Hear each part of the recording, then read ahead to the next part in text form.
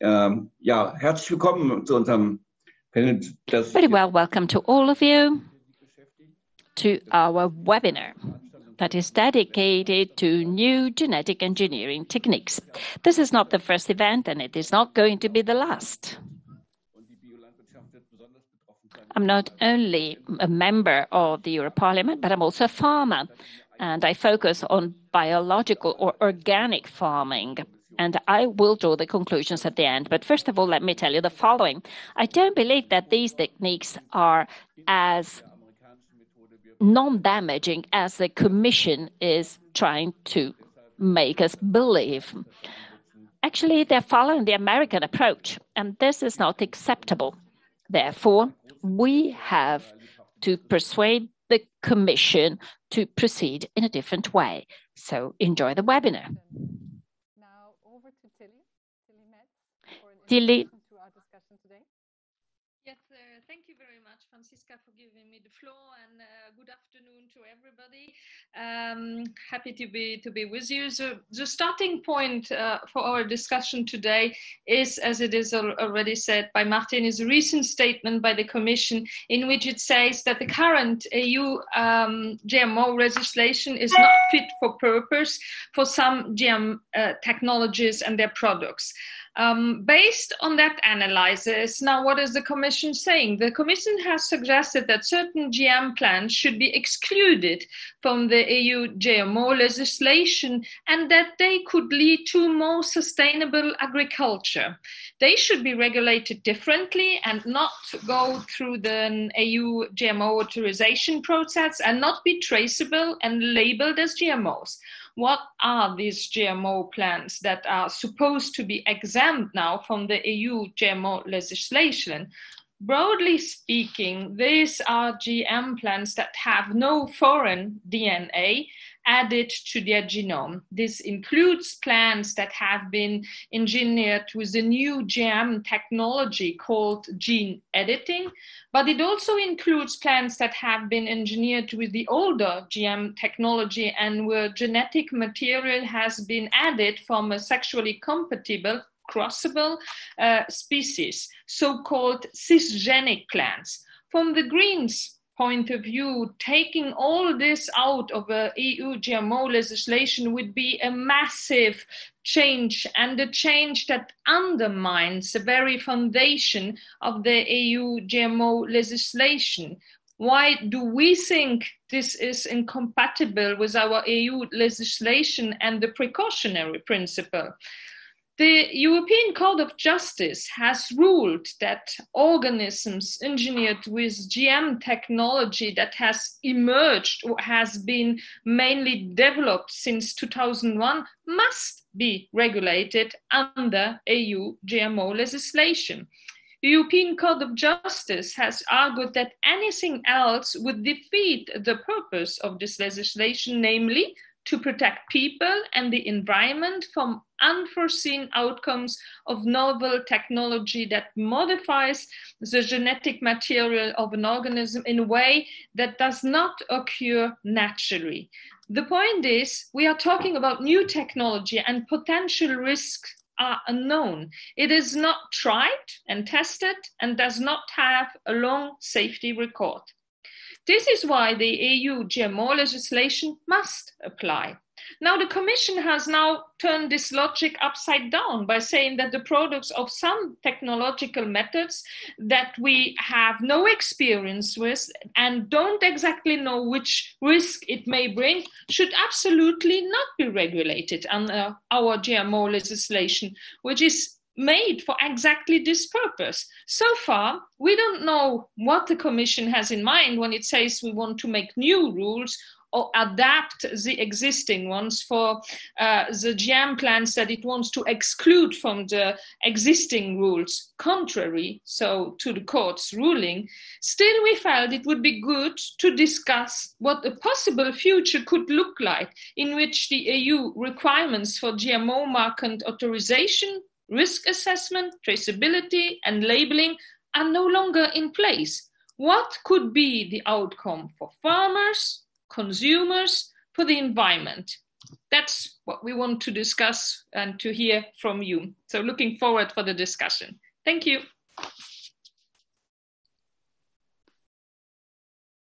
Thank you, Tilly. Thank you very much for that introduction and already, an explanation of the Greens' point of view. Now let me introduce our first speaker today, Irene Sacristan Sanchez from the European Commission. Welcome, Irene. Thanks for joining us. And hello to a few streets down in Brussels, because we're all in Brussels here. Some others will be joining us, are joining us from much further away. Irene, you are the head of the biotechnology unit at the Directorate General for Health and Food Safety of the European Commission. You took up that post in February this year. You've been working with the European Commission for a long time. Before joining the Directorate General for Health and Food Safety, you worked in the Directorate General for Enterprise and Industry in the Pharmaceuticals unit. Irene is an economist and lawyer by education and holds a Master of European Legal Studies from the College of Europe. So Irene, or Ms. Sacristan, what is it that the Commission has in mind here? What is next now that you have found that certain GM plants should be excluded from the EU GMO legislation, although the Court of Justice, the EU's highest court, has said they are and should be covered by that legislation? Over to you. Thank you very much, Franziska. Honorable members, thank you for the invitation today. Let me just first get the technology working and see if I can share my screen.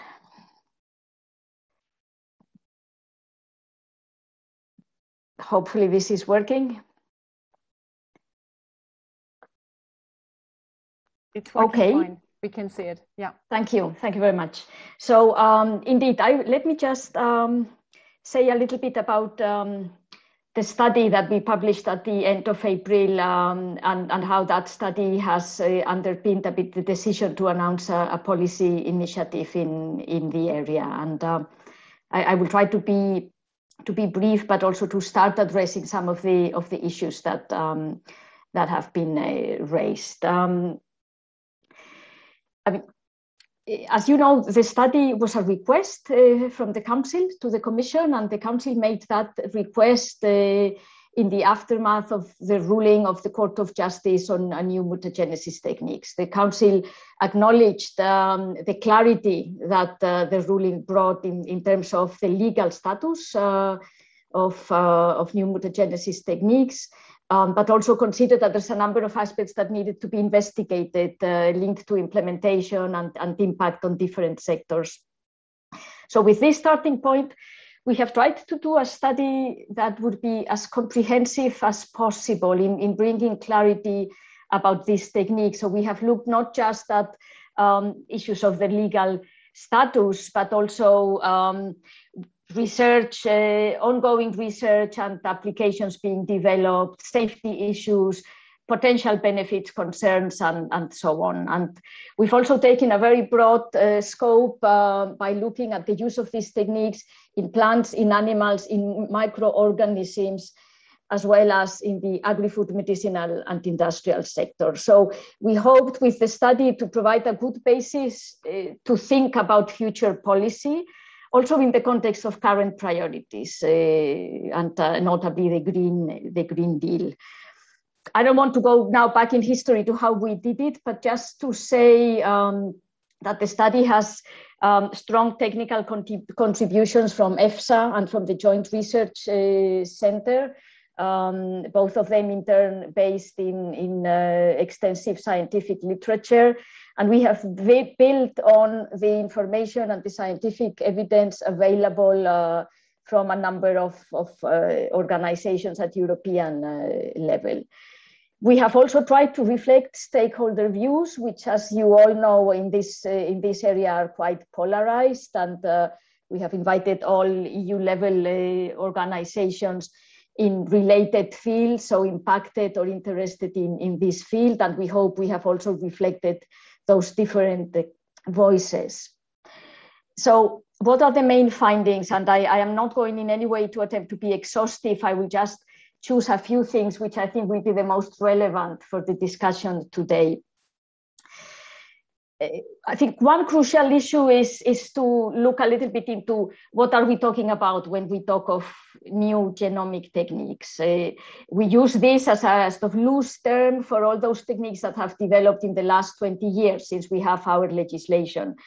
But what I think the study illustrates quite well, and this is very important to think in terms of what's the most suitable regulatory framework, is that the techniques are extremely diverse in themselves as techniques, but also that they can be used in very different ways to obtain very different genetic modifications. So these techniques can be used to obtain transgenic products. That's the ones that we are mostly used to in the currently authorized GMOs. So with genetic material from sexually incompatible organisms. So something that doesn't happen in nature. And these techniques can be used all the way to producing products that would be very similar in the modification obtained to what can occur naturally or through conventional breeding. So this is a first important point to make, this diversity in the techniques and the results.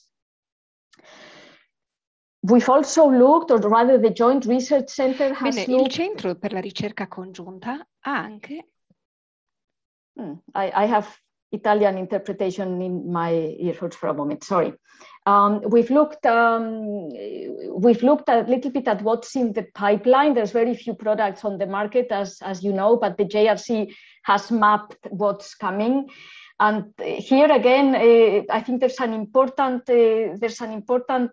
finding which is related to the diversity in the type of products targeted and the traits. And I just wanted to show you very quickly, focusing on the area of plants, the types of plants that are being researched for new genomic technique applications. And even more interesting, the type of traits that are being introduced. And as you will see, this goes well beyond the traits that are the most frequent in the current GMOs that are authorized. When you look at these traits, I think this shows as well the potential of these techniques by introducing this kind of traits in the context of the overall sustainability agenda, because among the traits, there's plants that could be made more resistant to pest and disease or to climate conditions like extreme heat or rain. There's traits that would relate to increasing nutritional content or reducing harmful content. And this is just speaking about plants. We refer also in some detail in the study to the potential applications in animals, microorganisms, and of course in the pharmaceutical area. This is not to say that there are no concerns out there, and I think we are going to focus in the discussion today a lot on some of these concerns raised by a number of stakeholders and member states, and they relate to possible risks and the need to ensure the safety of human and animal health and the environment. Issues of coexistence with organic agriculture and also GM-free agriculture. The issue of consumer information, how do we ensure that consumers have the information they need about their products or in particular their food. And also among those who question the potential of this product, there is a questioning also of whether these traits that are being investigated will be realized into concrete benefits. So we've tried to reflect both the potential and these concerns in the study. Just a couple of words on the issue of safety, because this is such a crucial issue and so central to the regulation of these products. The main conclusion on safety, I mean, if we had to pick one, I think it would be linked again to the diversity of the technique. So I think there is broad scientific consensus that the variety of the techniques and their possible uses calls for a case-by-case approach to identify potential risk and to determine the amount of data that is necessary for a proper assessment. This is a quite important issue.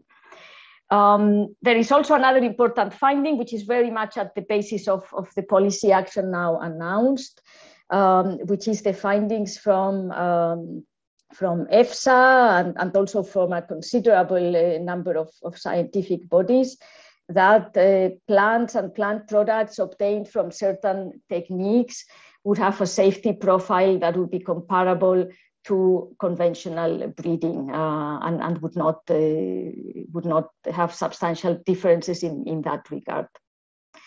There's still a number of areas of scientific gap where we need to build more knowledge, and this concerns in particular the uses in animals and microorganisms. That's an area where we need to continue work before any type of policy action could be considered. And then a final point on the findings of the study, which is also quite important, the implementation and enforcement issues. This is in the end what was largely at the basis of the Council request. We have clarity on the application of the current GMO legislation to these techniques, but we have some difficulties in the application. Some result from legal uncertainty how to apply it to techniques that have been developed since, and some relate to how to apply concrete detection requirements in situations where the differentiation of the products is not obvious. So this has led us to conclude, indeed, as it was said in the introduction, that the legislation needs adaptation as regards certain products derived from NGTs, taking also into account that we see certainly the potential to contribute to sustainability objectives, whereas today the current legal framework has no mechanism at all to take this into account. I think it's very clear also, and I wish to underline it as well, that the framework for NGTs should not be detrimental to other forms of agriculture, and this concerns in particular organic and GM-free. And then finally, I already mentioned we have some knowledge gaps in areas like animals and microorganisms. And then a final issue, I have not gone into that in the presentation, but this is an area also where we need to continue public discussion and to try to build public awareness for an open and informed debate.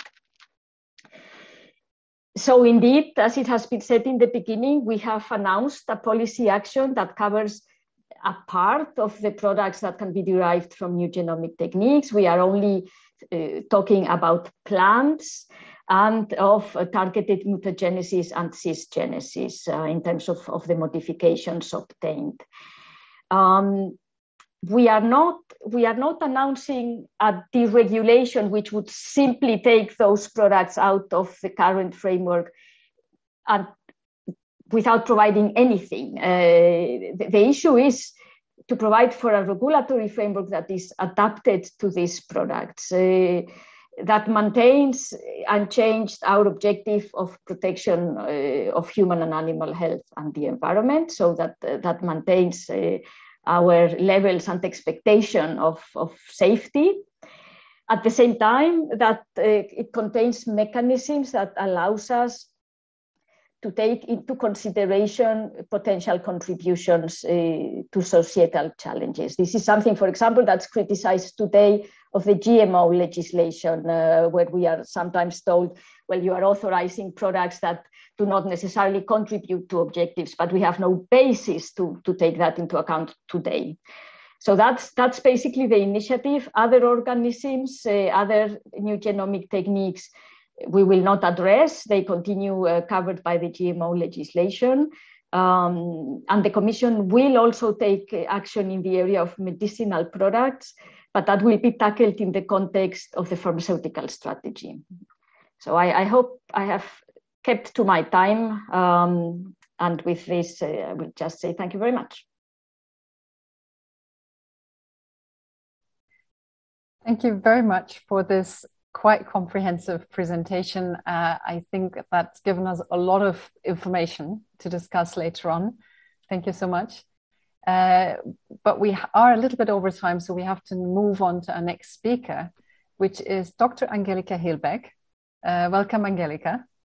Hello. Angelika Hilbeck is a Swiss-German agroecologist. She researches and teaches at the Swiss Federal Institute of Technology in Zurich in Switzerland.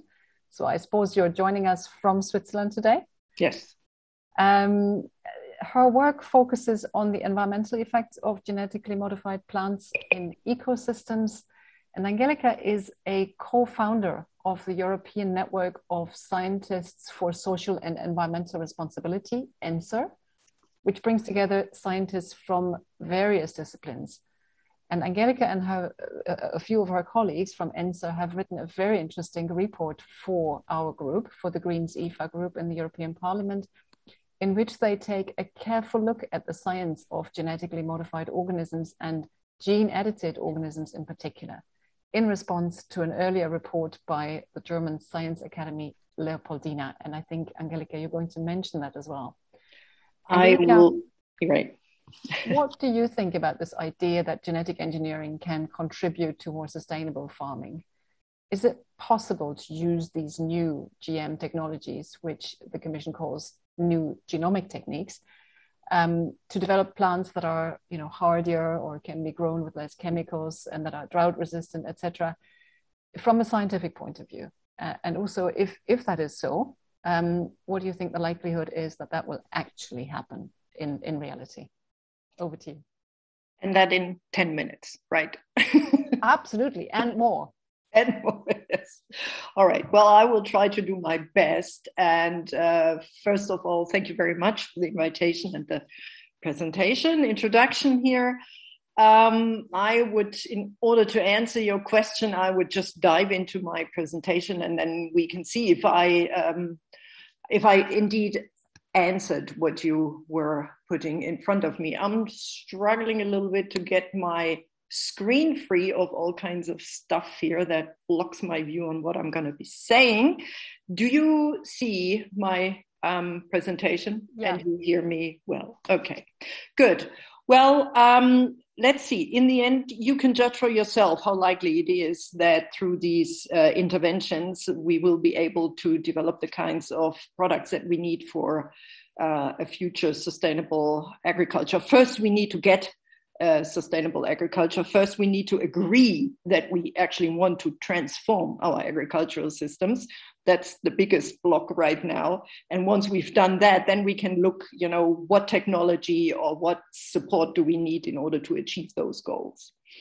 All right. I'd like to say I speak in my capacity here as ENSSER right now, but I, of course, draw from my 30 years of experience in the midst of the debate about GMOs, transformation of agriculture, agroecology, etc. So why I say that is always also to understand that the debate about the new technologies, it did not fall from the sky just a couple of years ago. It is a continuation, and it is embedded and contextualized in a 30, 40-year of discourse about genetic and gene technological interventions in living organisms that are used for agricultural purposes, mainly plants, but they tried also animals, of course, and microorganisms, etc.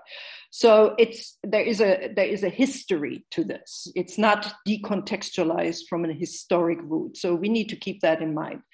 Based on that, because that informs us as well in our position, we have come to the understanding that these tools that are now promoted as, and they try to give them fancy names in order to avoid the term gene technology, from editing to what have you, They are new genetic engineering tools, and they're cutting edge new genetic engineering tools. And in other fields like the medical field or so, nobody would even attempt to try to raise the impression they wouldn't be. They are. And they are so new that they, obviously, if you're new and you're pioneering, you don't have a history of safe use. They're recognized as a human-made, non-natural intervention and invention because they can be patented as a human-made engineering achievement to, reward the inventor with special rights on their invention. So they're not natural. You couldn't get that on any natural invention. And it is our position that as a tool, it has the potential to do both. It has the potential to do something good, something benign, and it has, of course, likewise, the potential of doing unwanted adverse effects. And what is benign and what is adverse is also contextual. What is benign in the eyes of a genetic engineer may not be perceived as something benign in the eyes of the wider parts of the society, and vice versa. What is an unwanted adverse effect may not be shared by all segments of society either. So that's a fundamental normative aspect that can at best be informed by science, but is not to be solved by science. That's something we all have to do from various aspects. So both benign and adverse effects have to be studied in well-designed experiments in order to inform us with proper information and data. And when these techniques are applied to living organisms and released into the environment, their subsequent ecological and evolutionary behavior is certainly beyond human control. It takes on a dynamic and a nature of its own that we do not control.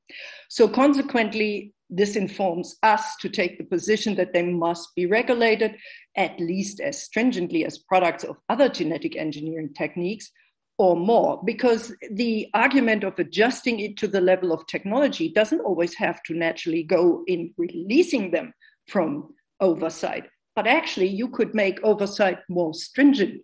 And if a technology is promoted on being quicker, faster, and deeper and more efficient, you could just as well argue that you should adjust your regulation to account for that depth and that breadth of its intervention potential and what it could cause on the side of the risks. So it should go both ways. If you only look in one way, you're looking biased, okay? We don't want to be biased, right?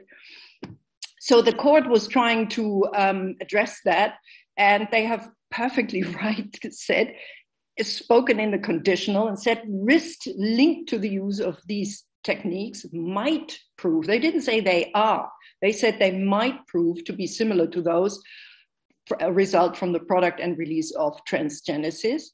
And they correctly pointed out that these techniques are possible to produce genetically modified varieties at a rate out of all proportion of those resulting from application of conventional methods. That is the very nature why they want to use them, because they have that capacity. So that is a true statement, scientifically backed. And that makes it perfectly clear if uncertainty or if caution means anything to you, you ought to be looking both ways. You ought to not only look in one way. So these new genetic engineering techniques, the way why they are so much more potential is they can alter and delete many identical DNA sequences simultaneously. They can alter and delete many different DNA sequences simultaneously, so identical and also different ones, called multiplexing. They can alter and delete DNA sequences in specifically protected regions of the genome. And this systematic fashion of deleting and changing identical sequences in many parts of the genome or different ones as well is fundamentally different from any untargeted and any mutagenesis techniques we've been using so far, and certainly different from conventional breeding. That's why they want to use them. Otherwise, I would say use conventional breeding if they can achieve the same thing. Why bother? So they are different. Clearly, that's why they want to use them. They have more potential in the minds of an engineer. So that means what comes along with the safety is usually the narrative that precision, because the tool is like a scalpel, you can make very razor sharp interventions in the genome. That's where the precision comes from. And that automatically transforms or translates into control, which is limited only to the part that you want to change. So it's limited to the piece of DNA, the DNA sequence you want to change, what is known. That's where the focus is when you follow that precision equals control narrative. The problem we have as ecologists, evolutionary biologists, and people with a bit broader perspective on the environment and what we do in agriculture, is that this position does not apply to the knowledge of the wider genomic context, like the gene functioning in relation to the environment and epigenetic regulatory networks. That is marginal or often not even existent. That by itself may not be bad if it's recognized, but the problem is that in the field of genetic engineers, that is not considered a necessary prerequisite to do it safely. It is as if you tell to a surgeon who has an intervention in the cardiovascular system with a very sharp, highly precise scalpel, but doesn't know, other than the piece he wants to remove, in what larger context that piece has been functioning. So obviously there is a lot of uncertainty coming along with that if you don't have that knowledge that you must fully embrace and not marginalize and deny.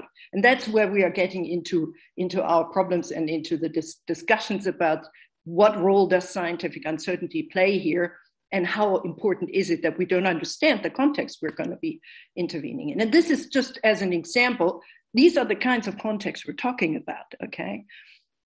That's a species interaction network just from a farm in England. It's you find different studies. I just highlight them with us because to illustrate the type and the complexity we're interfering with, who went through the pains and actually quantified the unique interactions between the various taxa they had there. And they found, you see the numbers yourself, 1,500 quantified interactions between a total of 560 taxa of different groups of animals, etc. They're all 100%, almost 100% linked. That means if you do something to one, it will happen and have an impact on the other.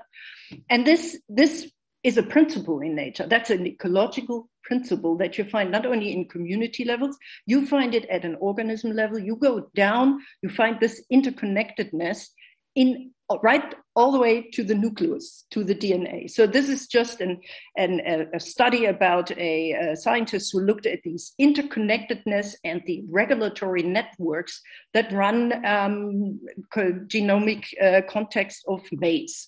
And they found 15 networks that were almost fully connected with each other with hundreds of genes involved. Fully connected means, don't you misunderstand that even if you go here, you change one gene here, or you change a gene here or here, it will. The question is not if it will have an impact. It has. Fully connected means it will impact the entire system. The question is only how and to what significant degree will this change something that we can perceive it, measure it, see it, and it manifests itself into something phenotypically or behaviorally that we can measure. But it will. So that is out of the question, it will. We found, I just looked around this morning in preparation to hear if I find something on one of the traits that have been, by the way, promised since 40 years to adapt plants. So when it comes to the traits they are trying to manipulate, as the previous speaker was listing the plant traits, I haven't seen a trait there that has not been claimed to be on the list of traits they wanted to change with all genetic engineering tools ever invented. So abiotic stress, adaptation to a changing environment, climate change, all that was high on the top of the list already in the 90s and in the 80s when the first tools of genetic engineering were out, but they haven't delivered. And the question is now, what I'm missing is that there is no critical scrutiny behind why haven't they delivered and what kept them from delivering, and how and to what degree will the newer tools overcome those hurdles that stopped the first genetic engineering ones from delivering the products. Because it is my firm belief, and that of my colleagues, that what stopped them to deliver is exactly the lack of understanding of that genomic context that I was trying about. This is just a publication 2017 where scientists went through the pains and studied the complex quantitative traits and their interconnectedness again. So I'm emphasizing the regulatory and the interconnectedness of it that underlies drought response just in maize. And they found, in a very complicated paper, I must admit, that 144 highly connected genes are involved when you are subjecting a plant to different types of drought stress. There's many different types in many different states of the plant, composed of many different reasons and abiotic factors.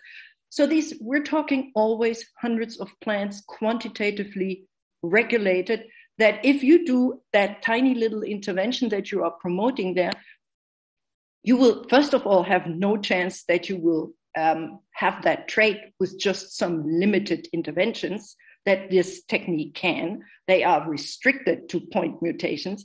And no matter how many point mutations you can add linearly, you will not simulate a quantitative interconnected trait with hundreds of others. And therefore, it is a technique that has proven to be most efficient and most effective in what it does when you just cut out DNA pieces. So they speak of deleting sequences, okay? That's where they have been good. But with regard to these kinds of traits that I was just alluding to, the potential for these kinds of genetic engineerings is minimal, in my view. So the question to answer when you say, will this happen in these complex traits that have been promised, that applies to other abiotic stress, that applies also to biotic stress, the chances that this will deliver something that is sustainable is minimal.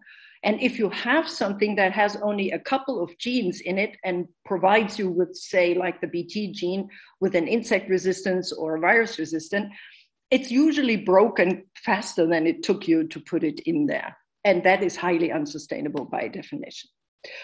All right, I will leave it here and leave you with something where we know that it can deliver, and that is being marginalized in this whole debate all the time. That is good old breeding. Breeding has delivered the products over the last decades that genetic engineering was promising to do and hasn't. But here, this is just one of the initiatives. There's by no means this is the only one on breeding drought-tolerant maize. In an international effort for drought-tolerant maize for Africa, and scientists all over Africa in a big, large consortium, launched in 2006, have delivered by 2009, 50, that's according to CIMMYT, that's an international research center, and various government organizations, 50 new drought-tolerant varieties and hybrids that have been released to farmers already, just a few years later. And by 2016, when the project was finished, they had developed 233 maize varieties to be used in various countries. And in addition to that, some of them had also tolerance against striga, tolerance had altered quality, protein quality, and nitrogen use efficiency. If only 2 of these varieties would have had been developed by using any of these genetic engineering tools, they would have been headline news on every major news outlet in this world. But because they were just developed with good old breeding methods, nobody really took notice of or takes it for granted. And this should be the passing off to the next speaker, who hopefully will be in the position to explain technologies and approaches to sustainable agriculture that have actually already proven that they work, while genetic engineering still needs to do that. But the funding basis for both is grossly asymmetrical. And that, I think, needs to change. And we need to have a hard look in return on investment. That is my final plea to the group. Thank you.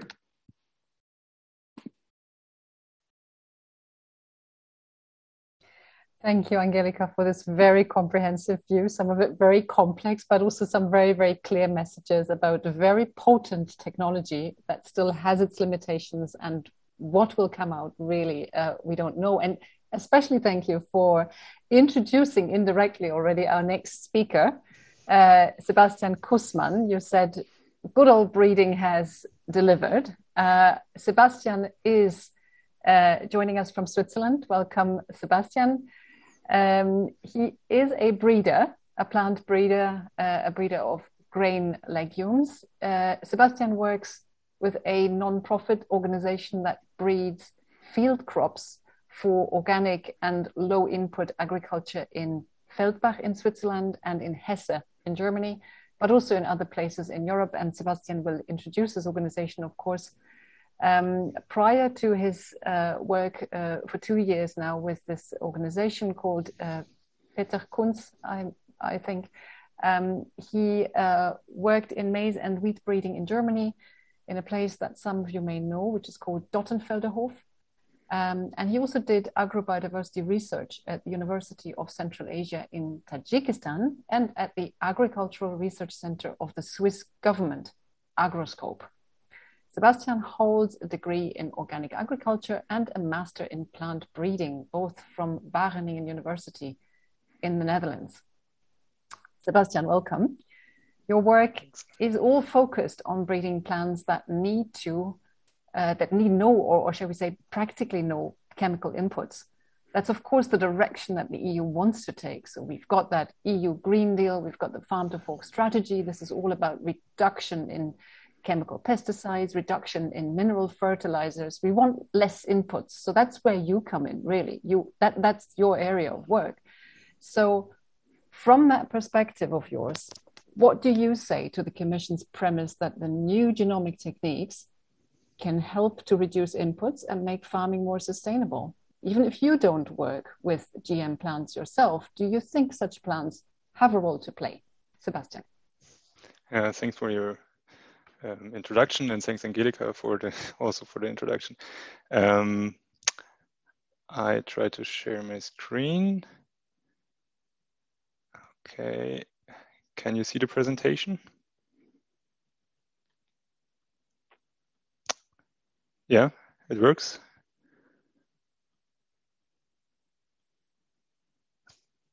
Okay. Hang on. You can see the presentation? Yes. Yeah, perfect. Okay.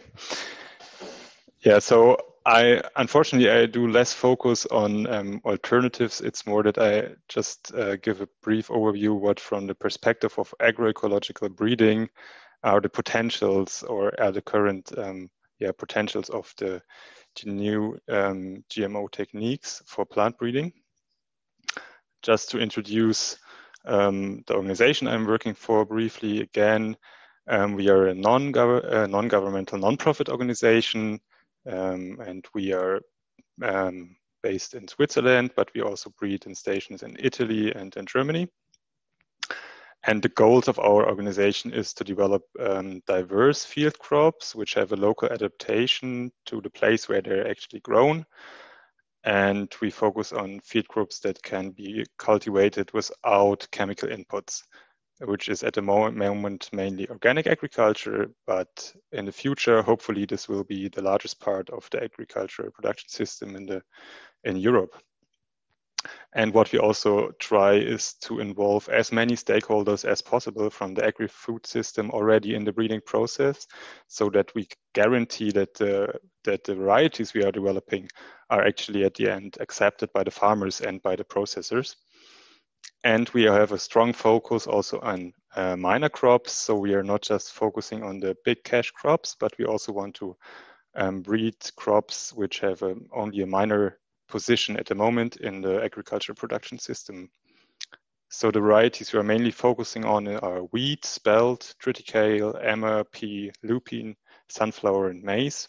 And especially the grain legumes like pea and lupine, could be considered as minor crops because they haven't been bred for a long time in Europe. They have, you can say almost not been developed in the last decades. And our varieties are grown in we sell our seeds in different countries in Europe. So maybe to continue a little bit with what Angelika already said before, I want to raise the question, or actually what do we really want and what do we need to make agriculture more sustainable, instead of asking the question always what is technically possible. Because often I have the feeling from a breeding perspective that there are many problems which are caused by the agricultural production system and by the food system, which we try to tackle with plant breeding.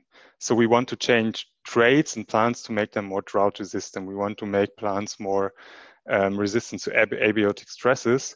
But in fact, these needs to make plants more resistant to abiotic stresses or to biotic stresses are actually coming from the agricultural production system.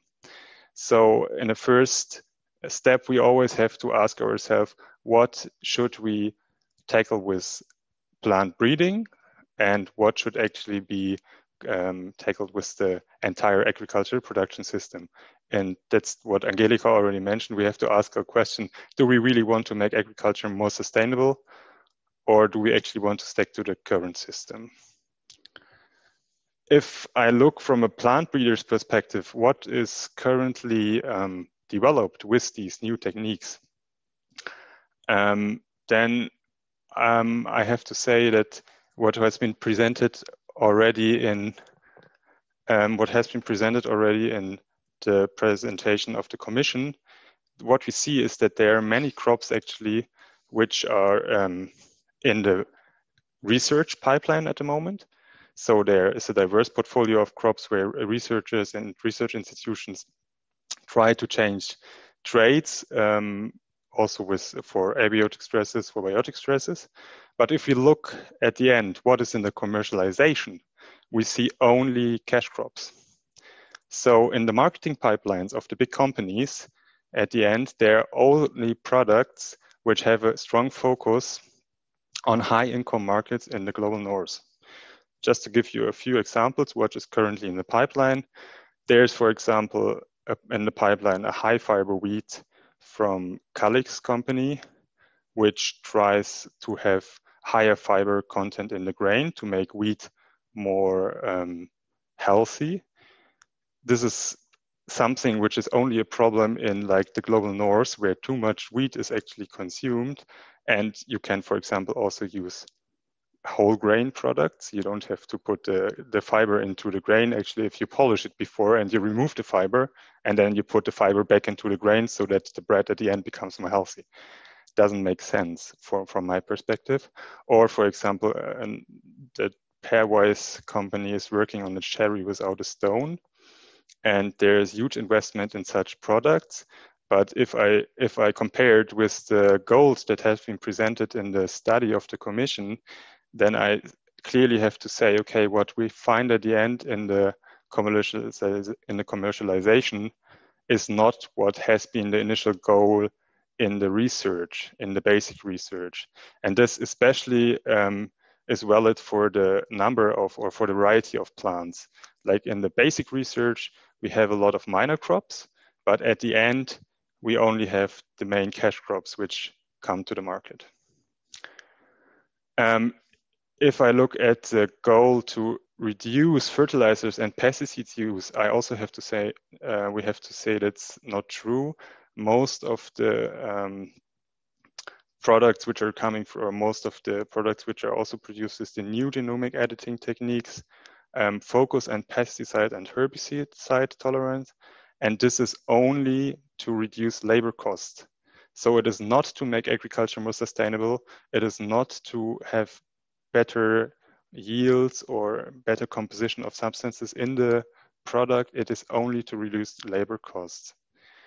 And also, what I said before already is increasing agrodiversity, we have to say it's not true actually, because in the basic research, yes, there is a focus on agrobiodiversity, also on minor crops to make them more suitable for agricultural production. But at the end, we only see that there are major crops developed, and there's still a huge investment needed to develop a product, a new variety with the new genome editing techniques.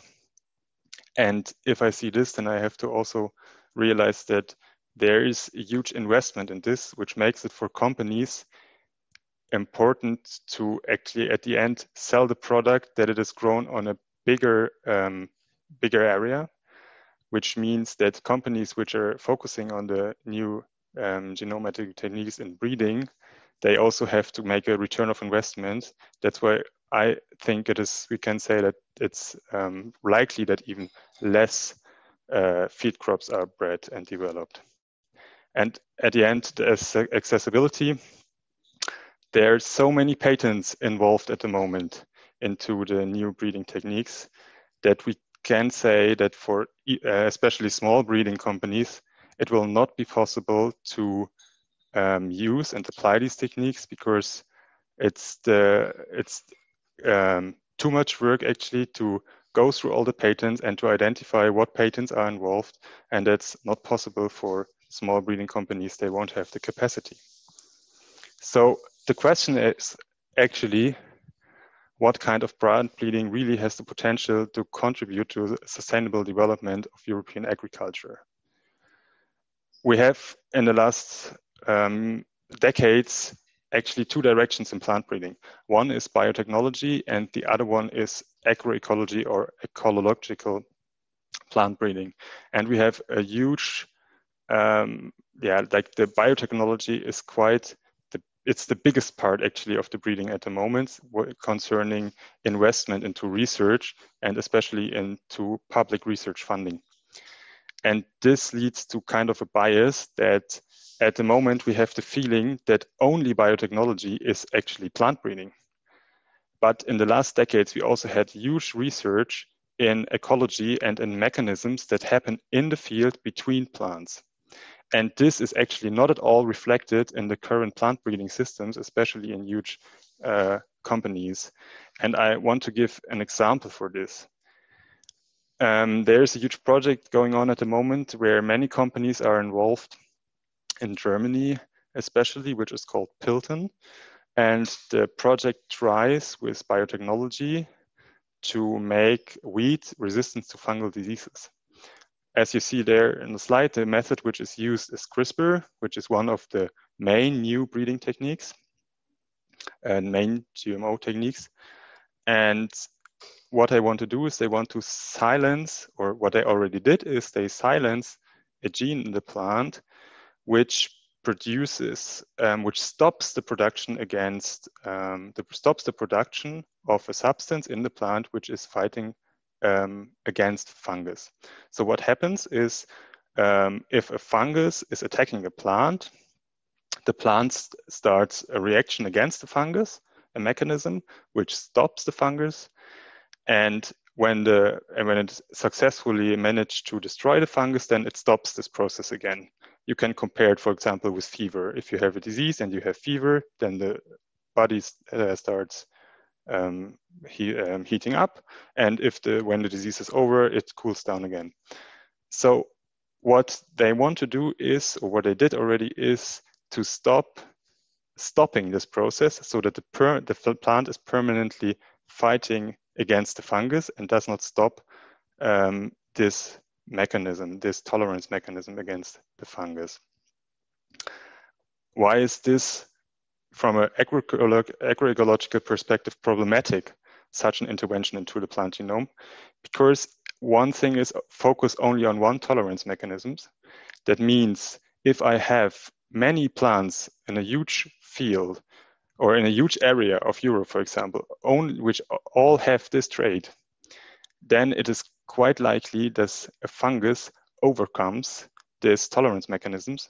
And then I have a huge problem, because if I only have this tolerance mechanism in all the plants there, then it's quite likely that I develop kind of a super fungi, which can attack all the plants.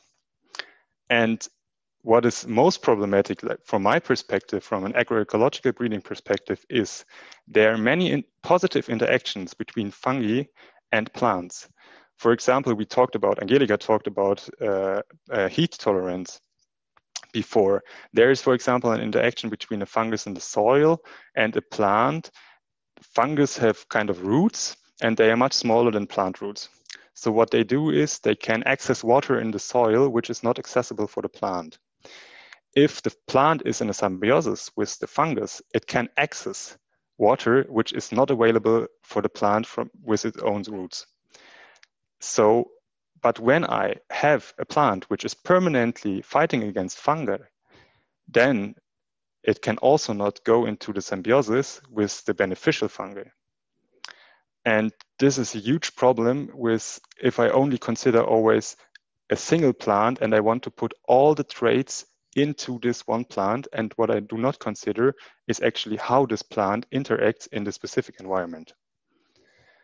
So what would be alternative approaches from agroecological breeding?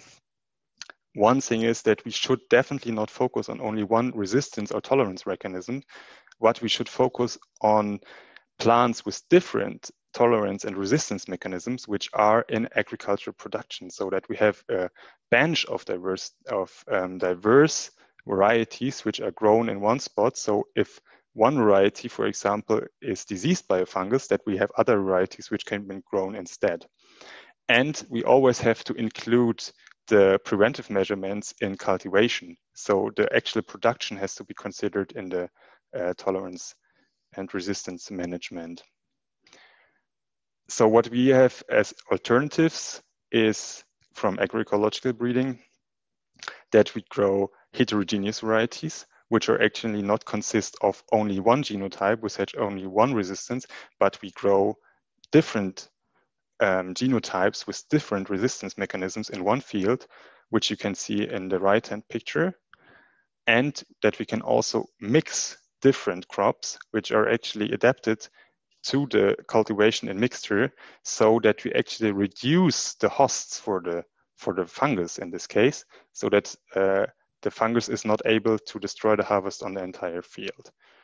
And that's what you can also see here in this picture, for example, if you grow different field crops in one field. So just to give a few conclusions, the current breeding goals, they're actually not in line often with the sustainable development goals, for example, the Green Deal or the farm to forestry objectives of the European Union. And we have a huge imbalance between actually agroecological breeding and biotechnology-based breeding. So we should promote agroecological breeding. And the deregulation of GM plants would massively restrict the exchange of genetic material, because if there are patents involved into certain varieties, then we cannot use them anymore as breeders. And for us, it is really, really, really important that we have access for our breeding programs to all the genetic material which has been bred in the last decades and by different companies. And yeah, the access to technologies is highly restricted due to patents, and like small breeding companies like we cannot deal the efforts which are which actually evolve with the patent issues. Thank you.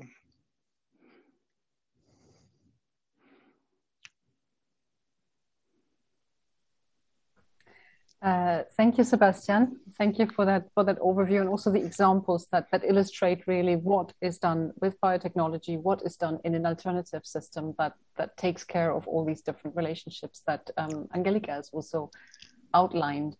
Unfortunately, I cannot ask you any more questions because we're massively over time. So I do have another two speakers who would like to talk to us and who have really interesting things to say. Both of them are joining us from across the Atlantic, where it's now early morning hours. They basically live and work in countries where there aren't any strict GMO regulations that would hamper the development and marketing of GM plants. That is in Canada and in the US. So in the words of the Commission, places where farmers and society at large can already reap the benefits of this type of innovation. So we have invited those speakers to hear whether there is anything to learn from these countries. In principle, the regulatory regimes there should have made it possible to see that those new GM products, emerge that contribute to sustainability. So let's see whether it's worth the EU following in their footsteps to promote more sustainable farming. First, to Cameron Goff, who's joining us from Saskatchewan in Canada. Welcome, Cameron. Great, you can join us. A few words here about Cameron.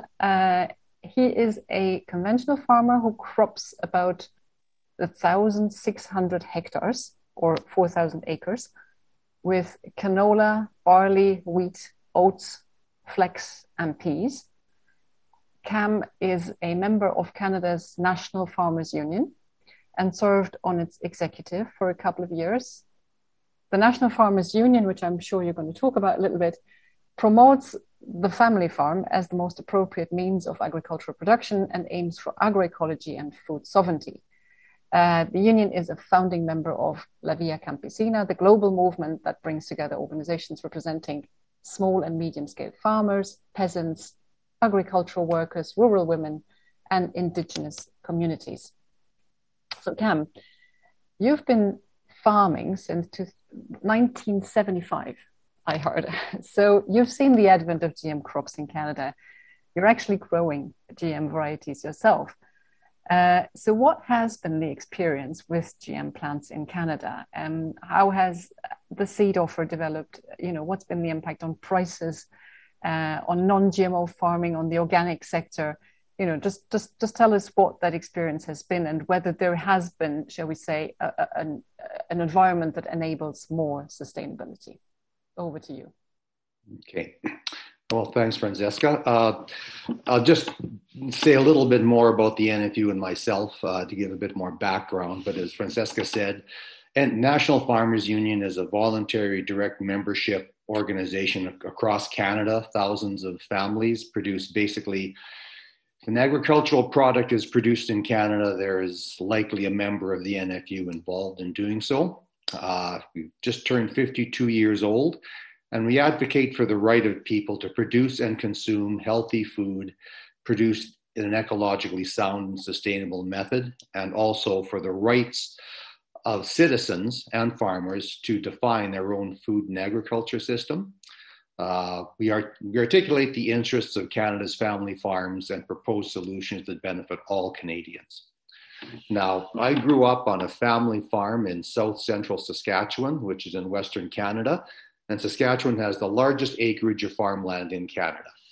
It's in the northern part of the North American Great Plains, and it shares broad similarities to much of the farmland in the central United States. I did start farming my own land in 1975, and I continued to work with my two brothers on a grain operation that grows mostly wheat, barley, canola, and flax, with a mixture of other minor crops. We're considered conventional farmers in that we use zero-till direct seeding along with fertilizers and pesticides. Now, like most Canadian farmers, we now grow GMO canola, which has been the case for over 20 years now. Now, this is a direct result of government policies. As many of you know, canola is a crop that was developed in Canada in the 1960s at the University of Saskatchewan, which is only 60 kilometers from my farm, using public money. Now, after decades of publicly funded research, breeding, development, the government made the decision to turn the crop over to private industry. Over time, the major life science companies such as Bayer, Monsanto, and BASF have developed a stranglehold on the crop and basically exert almost complete control over it. Now, beginning in the 1990s and coinciding with the development of hybrid canolas, the major companies introduced the GMO-enabled herbicide tolerance into the traits of their varieties. Monsanto used glyphosate, and Bayer used glufosinate or Liberty as the herbicides of choice. Now, as on our farm, we resisted this trend as long as it was economically feasible.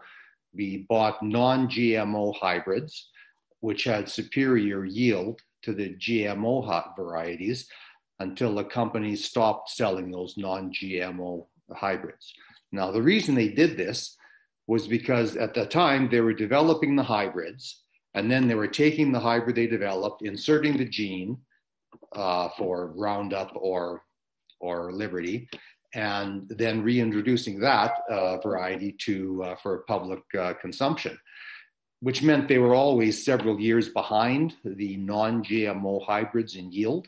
So when they actually realized what they were doing and why they were falling behind, they stopped releasing the conventional hybrids. So all you had available to you was GMO varieties.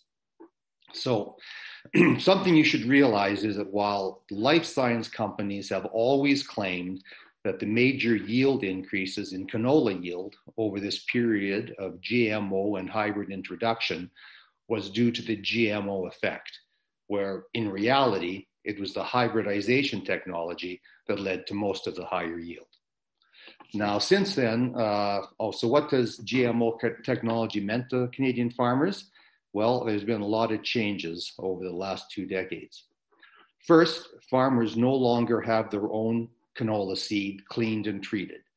we used to take our canola that we'd grown down to a local farm. They would clean it. They'd treat it with sometimes an insecticide and a disease preventative seed treatment, bag it, we'd go and pick it up. Then the suppliers of the seed treatment, which were Bayer, Monsanto, stopped selling small, friendly, if you will, size containers to these people, so they couldn't treat the seed. So at that point, we took our seed to these people to get treated. Then we had to truck it several hundred kilometers to a plant that would actually treat it, bag it, and pick it up. So a lot more work. And then the life science company stopped selling the seed treatment to those larger seed treating plants. So therefore, basically, you were treating your own seed was almost impossible. And what that meant basically was at the time when we started to take our seed to these small cleaners where they do everything for you, our cost was about $10 an acre to sow canola. By the time they had finished preventing you from doing that, the cost was about $25 to $30 per acre. And now the current cost of seeding canola, strictly for the seed, is between $50 and $70 per acre. So not cheap anymore.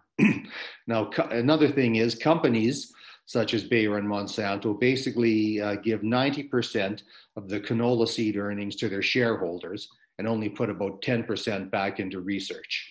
Meanwhile, the Canadian government is still putting millions of dollars into what they call upstream canola research, and whatever disease, tolerance, etc., that they come up with, they then hand over to the major companies to commercialize and charge farmers. Now, seed is widely available in the countryside. You can buy it from grain companies, independent retailers, corporate representatives, but the prices are really only range in a very narrow band.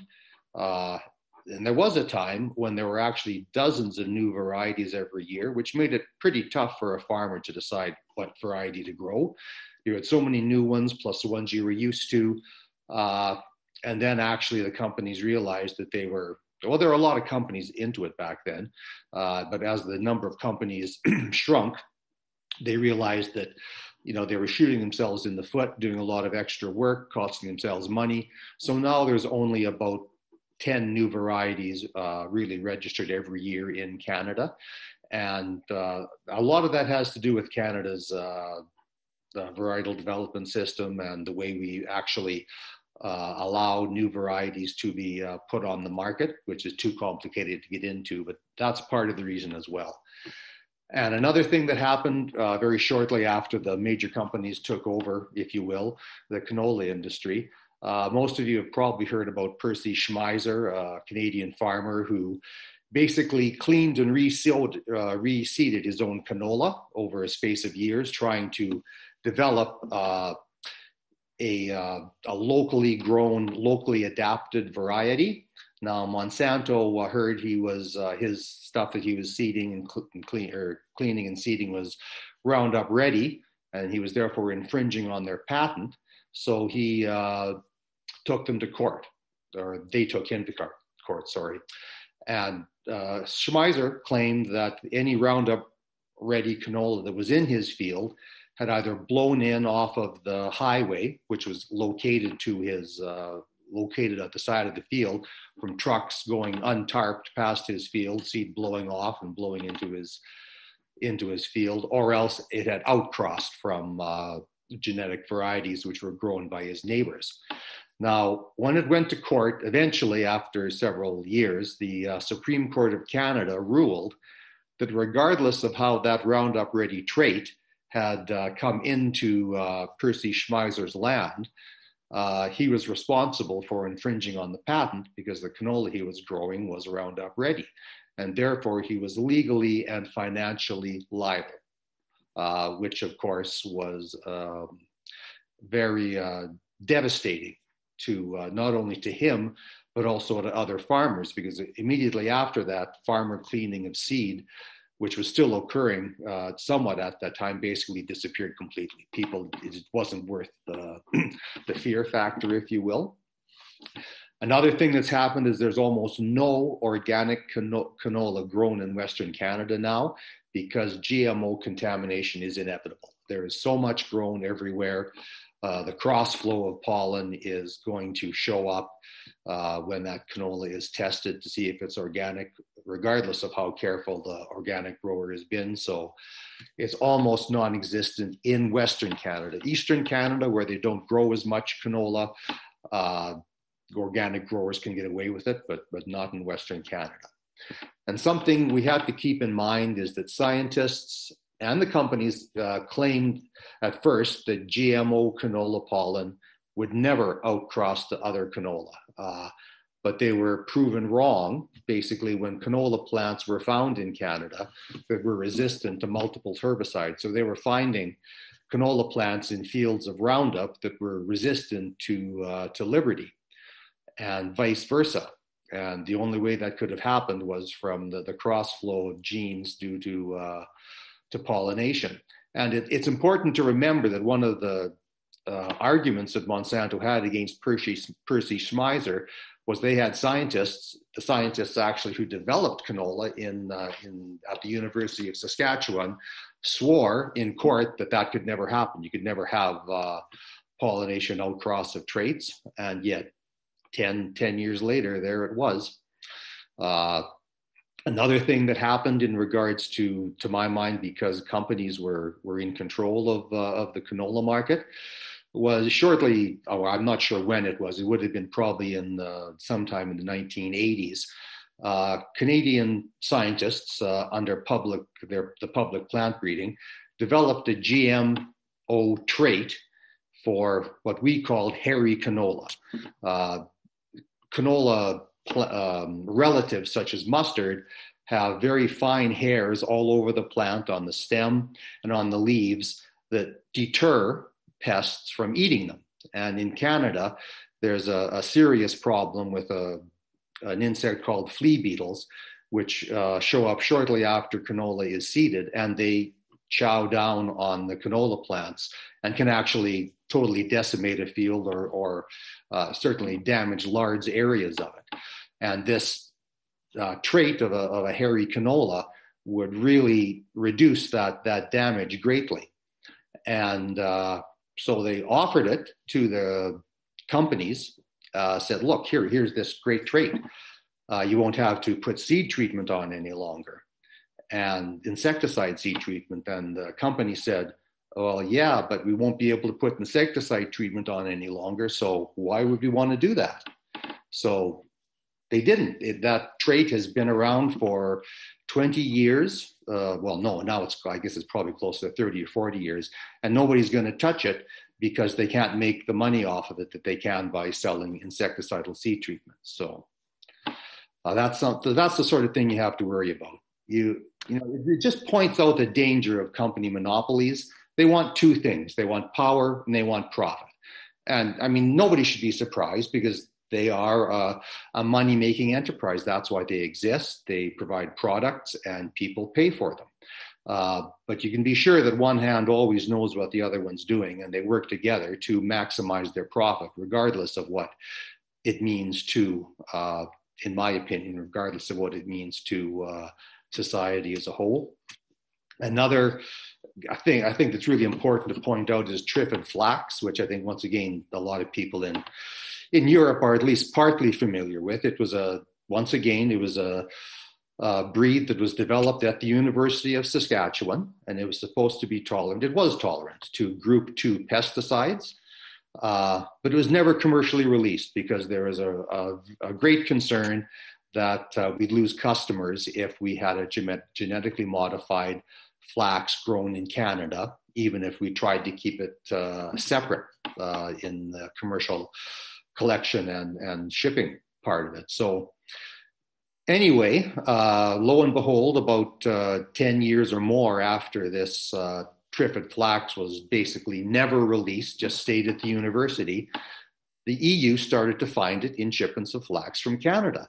And everybody here was totally baffled by how this could have happened. They thought somebody must have got some and grown it, and then over the years it just somehow shifted around all over Western Canada, because this problem was everywhere in the country. And eventually we need to wrap up.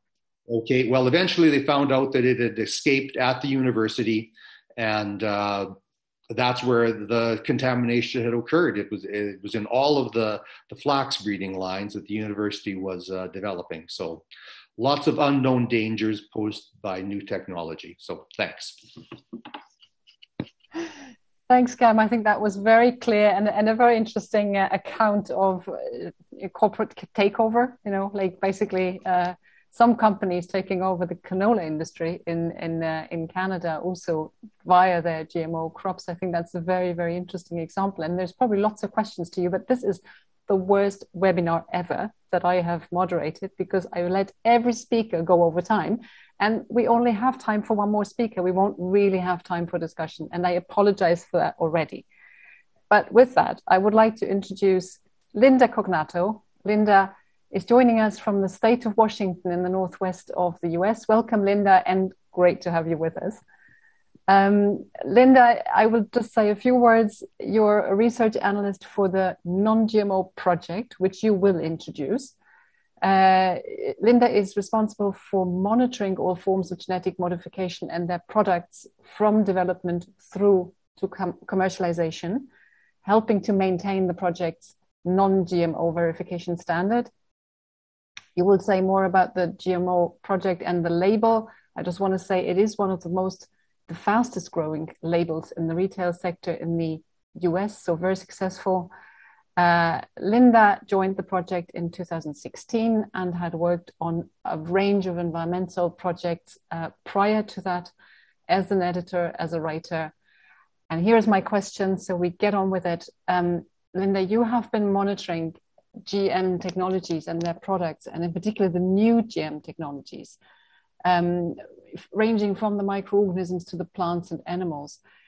What is it that you do see coming to the market in the US, where most of these appear to be deregulated? Do you see plants come through that will contribute to sustainability in one way or another? And is it possible to tell, you know, when is it GM and when is it not? Because we've had that discussion here. So over to you, Linda. Thank you very much. And also, thank you for inviting me to this panel discussion. I'm going to share my screen quickly.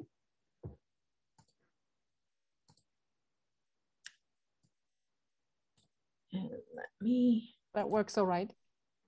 Can you see that? Excellent. Okay. As I was introduced, yes, I am the research analyst for the non-GMO project. We're located in the Pacific Northwest of the United States.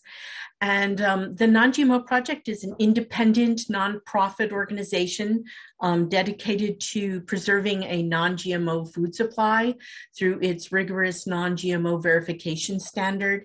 And then also just to say that a lot of the reason for our existence is the fact that the US government provides limited oversight of traditional GMOs and almost no oversight of crops or products of new GMO techniques. And we do have a new labeling law, which was implemented and will go into full effect in January of 2022. It is referred to, it is called the National Bioengineered Food Disclosure Standard, or NBFDS. However, it is inconsistent and provides limited insight into genetically modified products, ingredients, and inputs. And so even in terms of labeling, American consumers have very little insight into what's actually in their food. And I should also mention at this point that sustainability as a collective issue or goal is relatively new in the US. And so we have individual consumer groups and groups of smaller farmers and some corporations that are just now beginning to look at sustainability sustainability as an issue, but to this point, it really has not been a topic of conversation in any major way. So just a little history about the non-GMO project. It was founded in 2007, specifically to address the desire of consumers to avoid GMOs. And again, in response to the fact that many of these crops and products were not tightly regulated by the United States government, and there was no labeling to indicate where these were present in their food. It was started by 2 natural grocery store chains that were getting so many requests by their consumers that they decided to join forces, and thus the non-GMO project was born. The Unpacked Non-GMO Project Verification Mark was launched in 2010, and that was after the creation of our verification standard. The project, just to clarify, the project's definition of GMO is based on and aligns with the Cartagena Protocol, so the definition that is used there. Since our founding and the premiere of the Unpacked label, the number of project verified products has grown from approximately 750 in the first year in 2010 to over 62,000 at the present time. Individual products that carry our verification seal. Consumer recognition of the non-GMO project verification label, which is 54%, is second only to that for the certified organic label at 63%. Currently, the project is monitoring over 460 developers of genetically modified and genetically engineered crops and products. And we have a list of approximately 120 products or crops of genetic modification engineering that we are actively monitoring. And I will say that that includes also, when I say products, it also includes animals, as well as products of what we refer to here as synthetic biology, which is the genetic modification of microorganisms.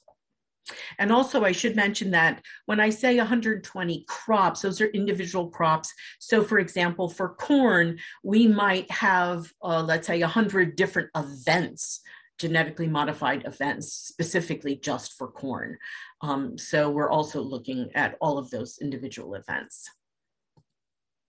So as you probably are well aware of, traditional GMOs dominate commodity crops in the United States. So these are just some examples of corn, cotton, soybean, sugar beets, and canola, rapeseed, which are all well over 90% in terms of their dominance of US agriculture. For those crop types. We also have 5 new crops, 5 new GMO technique crops that have been commercialized in the United States, and that includes the Arctic apple, 2 varieties, the Simplot innate potato, the Del Monte pink glow pineapple, which has a pink flesh as opposed to a yellow flesh, Calyx high oleic soy, and Cebus SU canola. Now, the first 3 have been produced using RNA interference. Calyx was produced, obviously, as you know, using talon, and Cebus SU canola was produced using their proprietary RTDS technique, which is based on ODM. So I just wanted to provide some observations of what we are seeing here in the United States, both in terms of long-term, in terms of traditional GMOs, but also in terms of the development of new crops and products using these new GMO techniques. So first I'll say that no new GMO crops commercialized in the US to date have made sustainability claims. We are now just seeing sustainability claims pop up for specific developers. And I think a lot of that has to do with the international climate of sustainability and certainly of climate change becoming a more important issue. And so we're not just now seeing some of those companies shift to making claims of sustainability, both on their websites and in press. We also know that without regulation, monitoring, and or labeling, transparency is, in the best case, at risk, or in the worst case is completely lost. So consumers will have no idea what's actually in their food or in the products that they buy. We have seen no empirical evidence to validate any new GMO sustainability claims. So most of these claims are primarily theoretical, and so we have no empirical evidence to back that up. Development traits and pipelines and timelines are continuously shifting, and this relates in part to this new interest in sustainability and climate health, or climate change and soil health, where we see companies shift the types of crops that they're turning their attention toward, as well as what they have in their trial pipeline and the timelines in terms of when those crops might potentially be commercialized. We see that companies promote strategies that serve their financial goals. So they will clearly promote their crop in a way that makes it most financially beneficial to them. And that includes, for a number of crops we have seen make non-GMO claims. And those are based in part on the fact that they have been considered to be non-regulated by the US government, as well as the fact that they are non-transgenic. And so they use those as a rationale in order to promote their crops as non-GMO. We have also seen instances where crops have been promoted to both farmers and to the public as non-GMO, but when we look at some paperwork, such as their IPO filings for initial public offering with the Security and Exchange Commission, in terms of making statements to potential investors, they have clearly identified their crops as being the product of genetic modification. So that has been an interesting dichotomy. Based on historical data, there is a tendency to overpromise. So they will basically make promises that when the crops are actually released and commercialized, we see that they cannot fulfill those promises. It is difficult to conduct and achieve unbiased assessments. So whenever an assessment is conducted, whether that's of an individual specific crop, in terms of safety, or in terms of just assessments in general for the environment, there is rarely a case where those assessments are non-biased. Many of them are conducted by the individual developers, and so there's an inherent bias included in those assessments. It is uncertain to what extent non-HT herbicide tolerant and non-BT or insect resistant traits will be marketable without incentives. So one of the things that we're seeing here is that some of the new crops, for example, we know that there have been articles written about the fact that one of the issues with Calyx HO canola was the fact that the yield was relatively low, and so it was not as successful as initially projected. So it'll be interesting to see to what extent certain traits will be marketed without incentives in order to grow those crops on the part of the developers. We have been promised, through the use of new techniques such as Talon and CRISPR, radically streamlined paths from development to commercialization. And we have seen, or we are seeing, that those haven't really materialized. We have a number of crops that have been promised for commercialization on numerous occasions, and in a number of cases, those have not come to fruition. And so we're still seeing long lead times from the time of development through trials, through testing, and commercialization. And I might note that both Calyx and Cebus have recently changed course in terms of their marketing strategies. Calyx sold the remainder of its high oleic soy to ADM, and that was after it had actually processed and sold the high oleic soy on its own, but it was determined, at least anecdotally, it's been determined that it wasn't profitable for them. So they sold the remainder to ADM, Arthur Daniels Midland, and CBIS sold its SU canola seed breeding program to the Farmers Business Network. And, you know, one of the questions that I have in that is this an effort to potentially rebrand CBIS canola? You may or may not know that I believe it was in early 2019, CBIS created a subsidiary company called the Falco Seed Company, and that was purposely set up to actually market their canola seed. And so it's interesting that now that Falco is no longer in existence and the whole seed breeding program has been now sold to Farmers Business Network. And they have announced that they likely will not have their hybrids available for between 1 to 3 years. So there will be an obvious delay in the seed being available. So those are the observations that I have, and I should mention that these observations in no particular order. So that concludes my presentation. Thank you. Thank you, Linda. This is such a wealth of information and so many new facts that we all have to take in. And I really, really apologize for having, you know, let the space for all the long presentations, which I think were very, very interesting, but don't leave us any time for discussion. And even the questions that you've put in, we won't be able to process because we're already over time. We're already 17:34 in my computer screen. So all I can do is promise that we will put all the presentations that the speakers are fine with sharing on our webpage and share those presentations with you. We will also have a recording of this webinar, which will be available to you. We cannot discuss back and forth, but hopefully we'll be in touch again. We will have more meetings and we will have better meetings that allow space for discussion.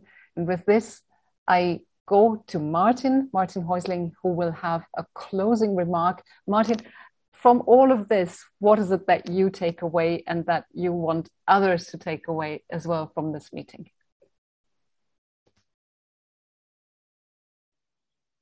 Ja, vielen Dank. Ich glaube, wir haben eine ganze Menge an. Thank you very much. I believe that we have received a lot of new and important information to continue with our debate. In other words, there is a scientific debate regarding risk assessment related to GMO and NGTs. And I believe that Angelika Hilbeck has explained very well that things are not as easy as some claim. And it is not just cutting a bit off the genome and you create new plants and you can grow them. Things are not that easy. And the developers of these technologies are very critical towards the technologies themselves. However, in Europe, we have a very strict legislation. And we are now in a situation in which can we actually say, okay, let's give up a part of this legislation for certain GMOs. I mean, in the countries where GMOs have been supported have more problems than we have, as our Canadian colleague has explained, and as the American examples have shown, especially if we think about those farmers who can no longer manage their own seeds. That's a very serious situation. So let me state this once more, and I will state this in front of the Commission. We do not only need a better risk assessment, but we need better labels as well. We've heard this from several speakers. If we don't do that, consumers and farmers, biological farmers especially, will be negatively impacted by this. So how can organic farmers defend themselves? I mean, if they buy a bag of seeds and they do not know what it is. So we need very clear labels to reach our targets of sustainability. Maybe I am repeating this, but I believe that the Commission with the new legal framework is going down a very dangerous way, jeopardizing our cautionary principle. And we need to state that, even if the Commission is trying to neglect this aspect.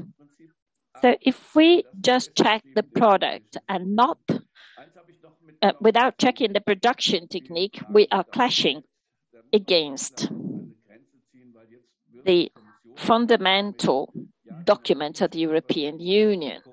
We need to stop this process.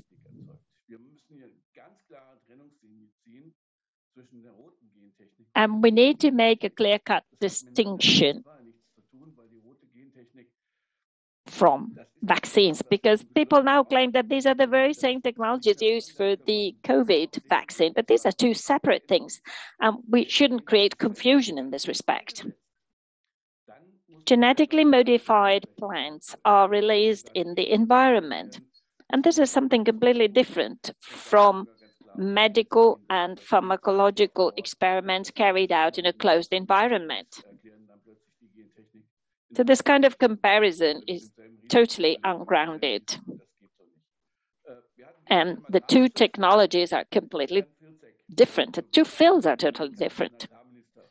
Yesterday, we had Mr. Firtzek as our guest in our agricultural board meeting. And I was really surprised by the myths we have heard of. Fighting climate change by means of GMO plants, because the larger roots allow for greater storage of CO2. Well, I believe that there are such fibs around. I don't believe in these myths. And maybe these are the very same myths they were telling us 20 years ago with the techniques that were developed at that time. And also 20 years ago, we realized that results were not convincing. So we have already made this kind of experience. We do not want to repeat this experience. Therefore, we have to stop. We have to halt this process. And we need to think about the European consumers, because they have replied in our questionnaires that they do not want genetically modified food. We need to take their opinion into due consideration. And therefore, our regulations must be strict as far as GMOs are concerned. Why should we allow the patent legislation to be more important than the seed legislation? Why should we relinquish our rights to the advantage of large companies? Having said this, I would like to thank everybody, in particular the speakers. Unfortunately, we have no time to answer the questions, but I promise to you this is not the last meeting of this kind and on this topic. And next time, we will give you the opportunity to participate actively and ask your questions. Until then, we will go on in our fight, and we will try to persuade as many people as possible of the fact that the Commission is going the wrong way. Thank you very much to all of you. Thank you, Martin. For this political perspective, we have reached the end of the webinar. We're slightly over time. Thank you all for your participation. Thanks to all our viewers. Thanks to all those who asked questions, who also asked questions that didn't get asked and didn't get an answer. Thank you to all our distinguished panelists for their very interesting contributions. And thank you also to our interpreters for, holding full, for translating into German, translating into French simultaneously, and then also into English when Martin was speaking. Goodbye and have a nice evening, and see you next time.